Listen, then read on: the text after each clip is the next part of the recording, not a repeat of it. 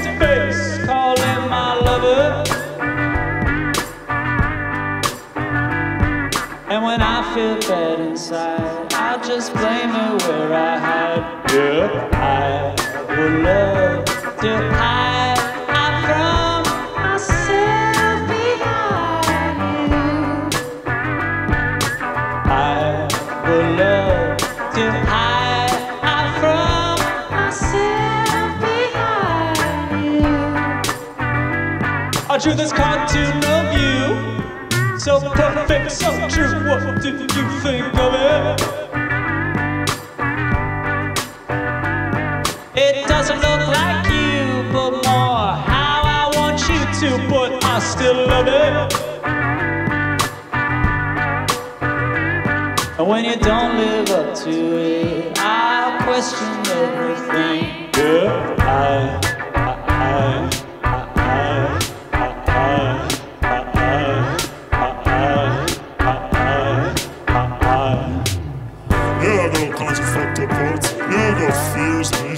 about make you wish you could always see what you want to see. But I'm a human being. Inside of there's a little bit of everything. Lots of good, but also parts of stuff I cannot stand even look at. Oh, but here you are. Make some of my other seems so far. Might be a while before you might see it. I just hope you can see me through. Because seriously, seriously. I would love to hide from myself behind you. I would love to hide from myself behind you. Myself behind you. Myself behind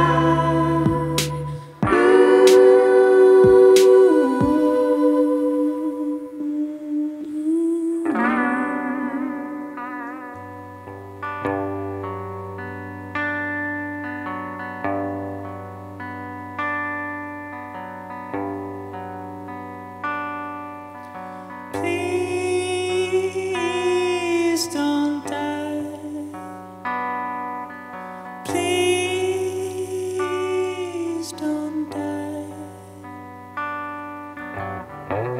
Finally, it's the real thing this time.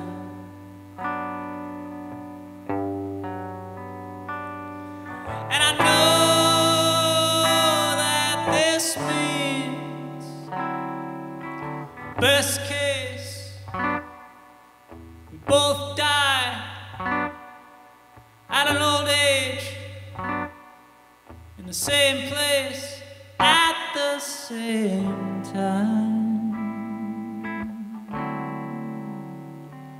Same time.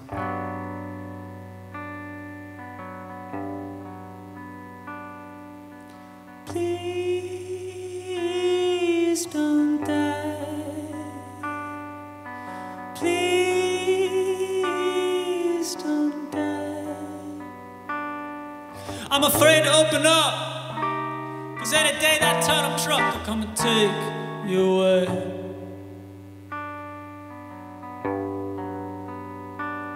While you're crossing the highway, looking at your phone, and I heard spontaneous combustion is happening more and more often. There could be guys with bombs strapped to their chest, brushing his shoulder in the train station while you're wearing my favorite dress.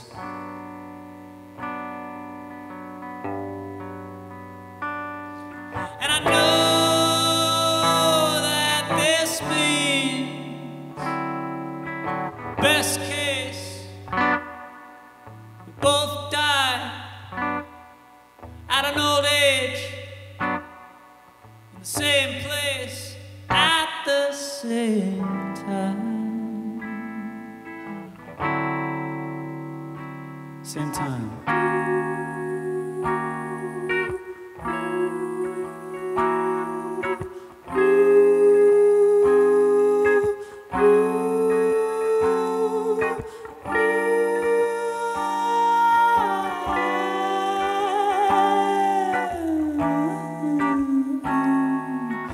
Please don't die.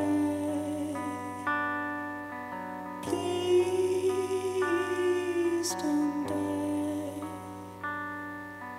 Please don't die.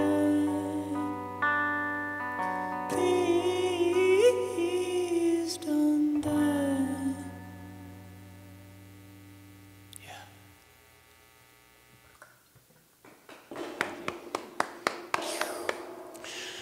Man, these sound great, dude. Thank you for sharing the music with us today.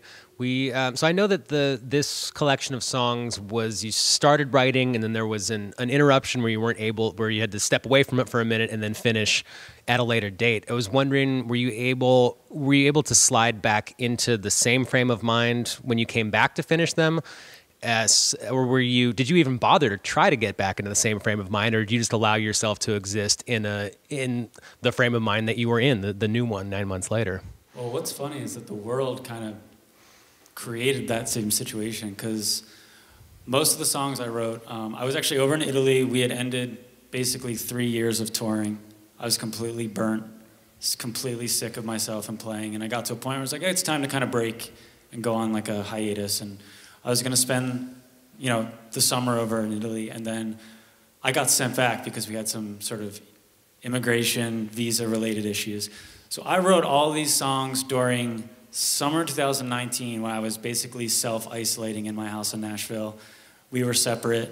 It was just kind of like life just kind of shifted in a way that I didn't expect. So what's interesting about it is I started and wrote all the songs during that time, and then I was able to go back to Italy eventually. We started recording there, and then I was going to finish the record, and I ended up finishing it basically in quarantine back in March.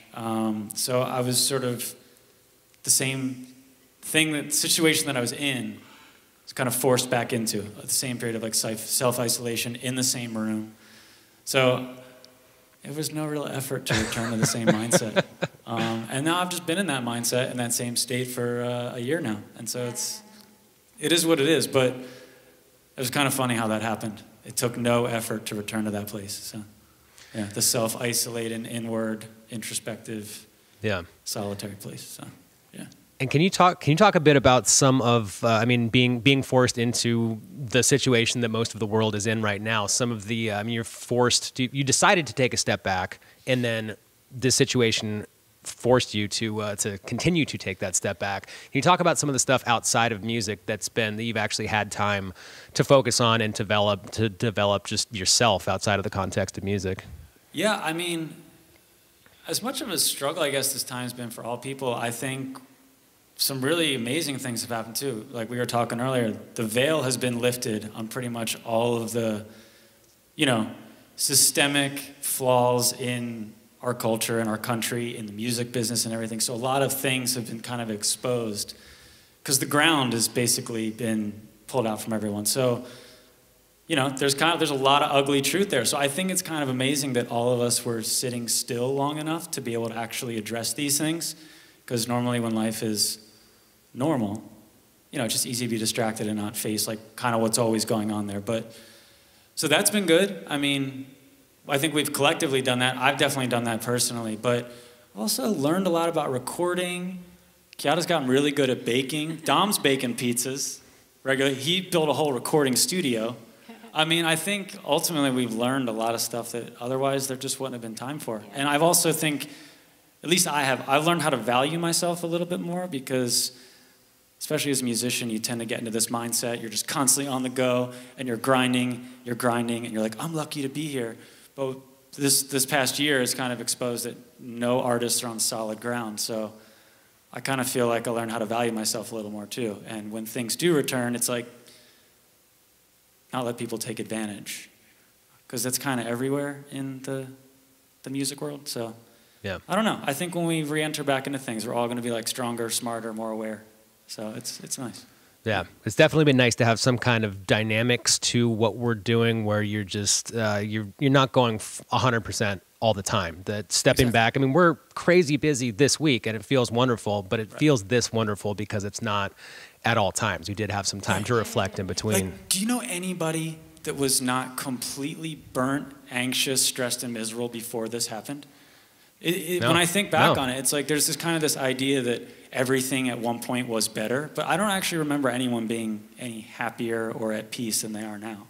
So it's a weird, like, complicated thing, because like you said, you know, you guys have been really busy this week, but it's not an endless grind. And I think it's the same for us. It's like finding that inner quiet, forced inner quiet.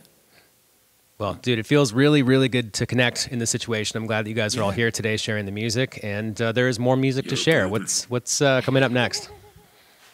Well, speaking of places, this is Easter Island, and I guess it's, out of all the places in the world, it's the place I want to go the most. It's like Mecca for me, so yeah, I'm just going to say a lot of words I'm cramming a lot of words into very small spaces about everywhere that I've thought about I'd rather be during this time. Seth. Hey, man. Appreciate it. Okay. 1, 2, 3, 4.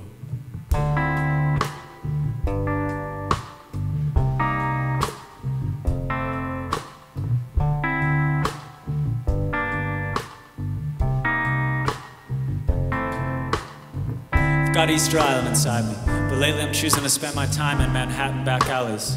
Everyone has the same guitar, different case. Everyone has a glass jar, some crack, different pain, holding a pickled soul, stress, vinegar, fermenting. Don't want to be the furniture, I want to be the space. Don't want to be the flowers, I want to be the vase. And hold you while you wither away. No, I can't live like this anymore. Could have been the goods, but I've been the store. Could have been the ceiling, but I've been on the floor. There's no dust up there, clean freak, not a day passes, not dictated by what people think of me. Got Easter Island, desert surrounding Santa Fe, a mountain of evergreens, white sands, Joshua Tree inside me. I've been living in the back alleys, Chinatown, Los Angeles, traffic jams. Guess I got to move, guess I got to choose.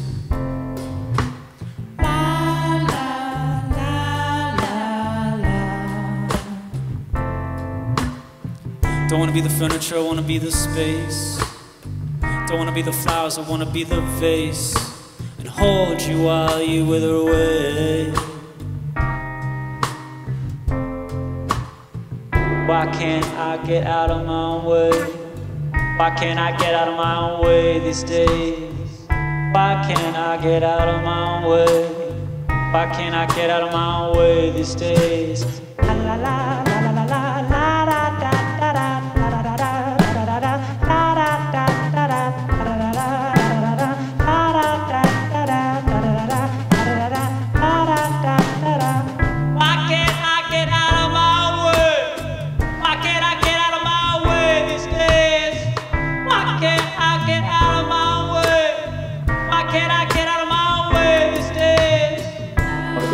Island, maybe Thailand, North Bend, spend 3 months in Brooklyn or London, take the train from Milan to Los Angeles of my past. guess so.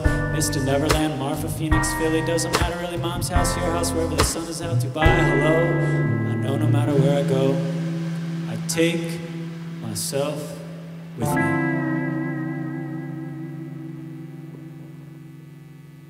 Yeah. Nice. Thank you. Thank you, guys. Yeah, thank you guys. Man, this is, I think, a bit of a continuation of what we were just talking about in terms of valuing oneself, as specifically as a musician. And I mean, you emphatically and shit-stirringly made that point on the live stream not that long ago, which was, I mean, that was a very bold and very effective move, man. I heard about it, and it felt real good to hear you make that statement. And do you have any insight? I mean, can you give advice to other artists about how specifically, like the mechanics of how valuing yourself as an artist makes sense and still being able to get out and work and make sure that you have a career while at the same time holding on to your value? Yeah, it's not easy to do. I mean, the process of self-value is it's not really natural, because I think, and it's not just musicians, it's kind of just everyone that exists in a society, I guess. It's like the whole thing kind of functions on devaluing yourself, or at least telling you that you should. And that's where, you know, the way everything kind of works, you get into that mindset yourself, where you're like, especially when you start playing music, you know, there's pay to play. It's like there's this concept of you're lucky to be here, or you can't really ask for anything. There's lack of comfort. I mean, there's not really, you kind of have to work towards building a value. And I think even then, you still kind of have that scarcity mindset that it could all go away, or you're lucky to be here, or you know, it's music, so it doesn't have inherent value because everyone just listens to it for free. I mean, all these things kind of feed into but I think all we can do is kind of try to reprogram from that, and just as humans, you know, just having inherent value being alive, and just not let anybody take advantage of that. It's weird, because it's kind of the opposite of what it may feel to do naturally, and you almost have to be kind of like a dick in a way. It feels that way, but you have to be like honest and forward, because most people will try to take advantage of you, unless you say something about it. It's not, you know, you don't expect people, especially in this industry, to kind of do the right thing up front. So when I say you have to be a dick, you kind of have to be like, challenge what's kind of in place. I think that's the hurdle to get over, because it takes a lot of weird self-created confidence to kind of get there, where you're like, you know what, fuck this shit. Like, I don't need this. You know, the whole thing is nothing without artist, music, yet I feel like completely useless some days. Or, you know, worrying about, you know, a lot of people worrying about like how to pay rent, or pay for the house, or pay for the electricity and all this stuff, and it's, none of us are on solid ground, but like the guy at Spotify, you know, they're not really worried, they're doing fine. And I've used the Amazon examples, like they're all good, but every artist I know is having an existential crisis right now. So that's a really long tangent. But I was on board for that entire tangent. Beautiful, see? Thank you. But yeah, it's just kind of getting to a place internally where you kind of just, not in like an egotistical way, but just like, I should be here, I can be here, I'm allowed to do this, I don't have to like apologize or tiptoe or whatever. You know, if something doesn't seem fair, it's probably not, so just say something about it. And that's the thing I would try to encourage other artists to do. And just people in general, all essential workers. You guys, anybody that's a person doing a thing, it's like, you know, get the most out of it, because nobody else is going to determine that value for you, so. Yeah, well, man, it is hugely encouraging to see. I mean, I can't think of any other example that's as clear-cut and quick as what happened with you when you made the statement that you did, and then saw a pretty immediate result for yourself and for your fellow artists involved in that particular series. So that's hugely encouraging to see that it works. Yeah. It's just if you know, because it would have been, the reason I said yes to that is because I have this mindset where I'm like, well, yeah, that sounds like good promotion. I'm supposed to say yes to that. And I was like, wait a second, $1 trillion corporation. They got money. Why are they not paying us? So then the question, and then, yeah, that's how it is. Until you say something, no one's going to even think that it should work differently. So, yeah. Well, it was a massively creative solution to that. It was fun. Good for you, man. I'll very much stay tuned and see what how you creatively solve the next bit of injustice that you come up. Okay, I mean, I got a huge kick out of it. So good. I had for fun. you. It's made the whole thing tolerable. Yeah, that's what self-entertainment. Well, so we're hearing we're going to hear a re-record. So what do you call it? Reissue, re-recording, the 2020 version, excuse me, of a tune that, man, the music video that you did in the truck where you spoke the words, that did that spoken word, that remains about my favorite video in the history of the world. So I love it. I've heard you guys play it, the 2017 version when you were touring in New York, and now we've got an updated version of it coming up now. What is coming up next? Yeah, All the Punks Are Domesticated, which is a song that I wrote probably 5, 6 years ago, and this year, everything in the song came true in a weird, self-fulfilling prophecy kind of way. Because I was playing the song and singing through it, and I was like, oh, shit, this is all happening, no. So I figured, full circle, we played this in 2017, the Paste studio. Now we'll do it again, but updated, if I can remember the words. Okay. Kiara, Dom. Love them. Paste, thank you guys.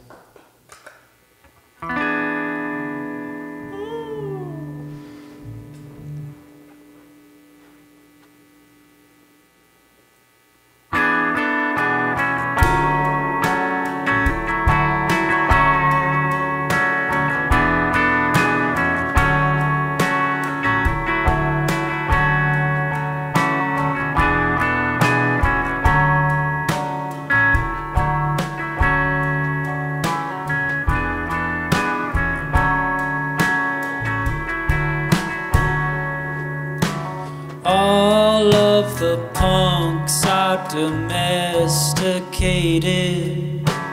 All of the freaks have gone to bed. All of the pioneers are saved for information tech or wrinkled and dead. They're dead. Now every room is sterilized. All risk is paralyzed.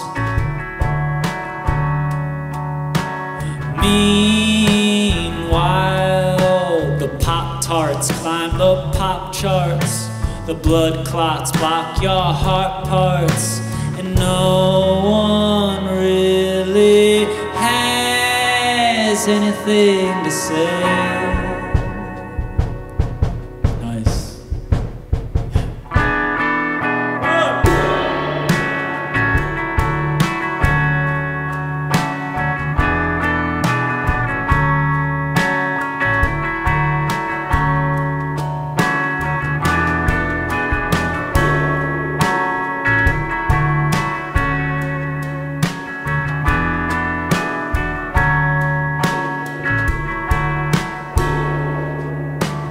All of the rock stars are behind the bar, serving computers with acoustic guitars.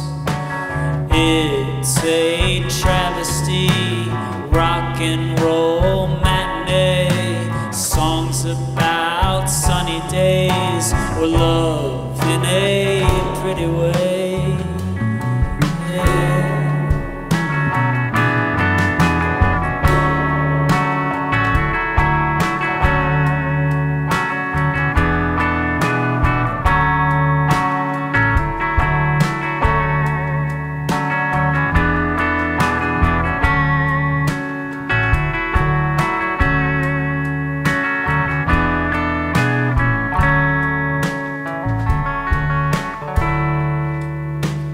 All of our expression is uniform.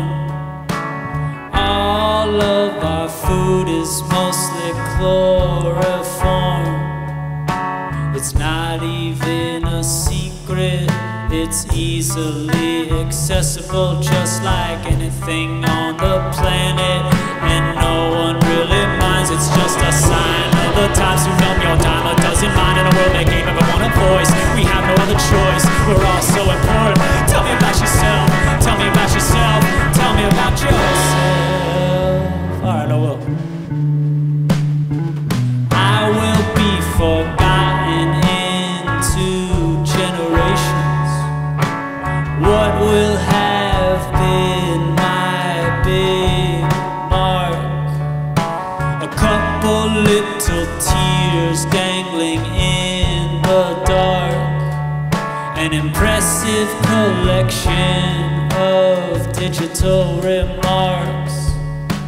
An apple falls at the park where your body lay, deep within the clay.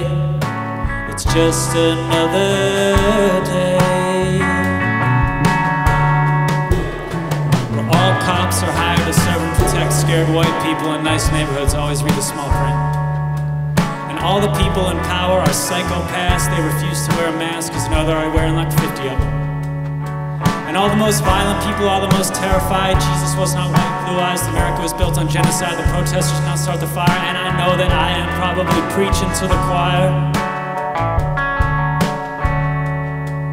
But the topic of life should never be political. It's the one thing we all have in common.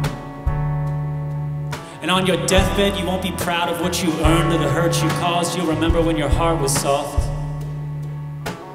Things these days, they may feel backwards, insane, but maybe it's just growing pains. I wrote this song 6 years ago and it all came true. I guess whatever you think about eventually becomes you. All of the punks are domesticated. All of the freaks have gone to bed.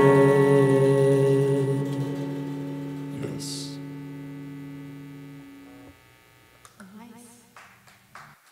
Thank you. All right. Thank you, Ron. Thank you, Dom. Thank you, Kiara. This sounds wonderful. It's just a total pleasure. It's extra, extra special to be doing this right now.